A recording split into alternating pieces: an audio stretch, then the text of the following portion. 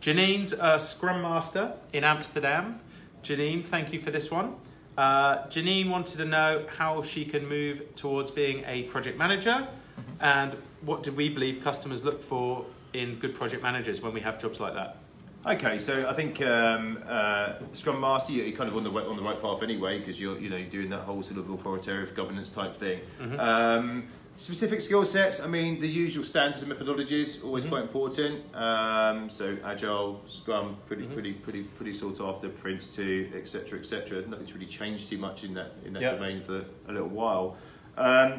And more about you, I guess. Are you ready for that change? Are you ready to be the actual project manager? Do you have the what it takes to deliver projects, push people sometimes, be a bit of a stakeholder if need be, or stick wielder, engage with that senior stakeholder domain.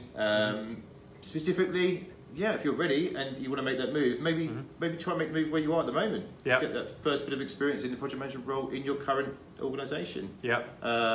Experience is key, as with most things, really. Absolutely.